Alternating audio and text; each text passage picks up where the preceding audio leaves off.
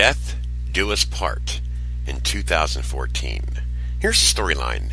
Kennedy Jamieson, a wealthy socialite, has waited her whole life to have the perfect wedding. Engaged to the charming Ryan Harris. Directed by Nicholas Humphries. Written by Ryan Koppel and Peter Benson. Julia Benson as Kennedy. Peter Benson as Ryan Harris.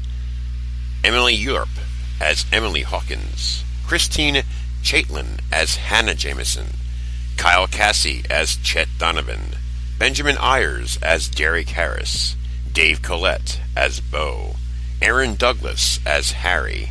Viv Leacock as Steve.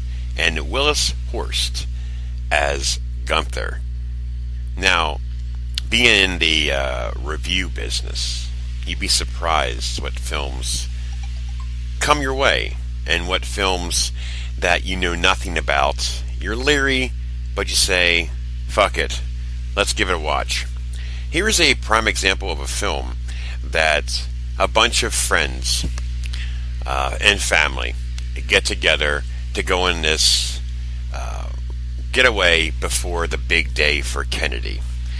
Kennedy, Ryan, and the clan, her sister, a best friend of Ryan, and a cousin of Ryan was at this, they rent this cabin in the woods. I know.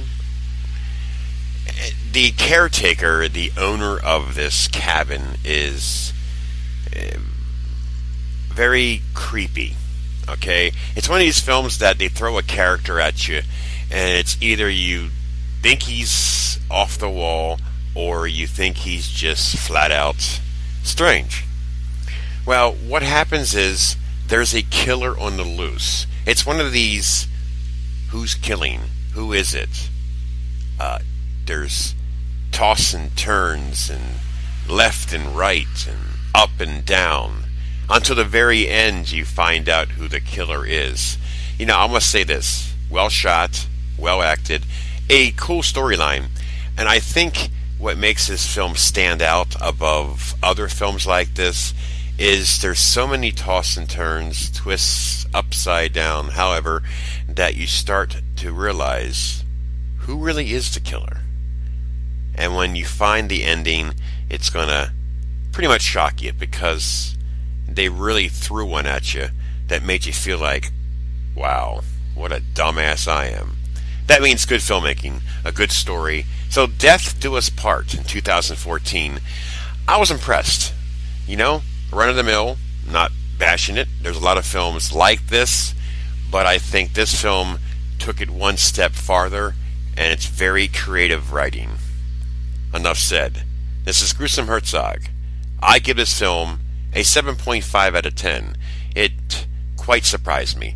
I'm a little different when it comes to movies to review. I'm not, I base it on, how it makes me feel, how much interest it makes me have, creative ideas, twists, turns. There's nothing slow about this film. There's always something that's being thrown at you that makes you think.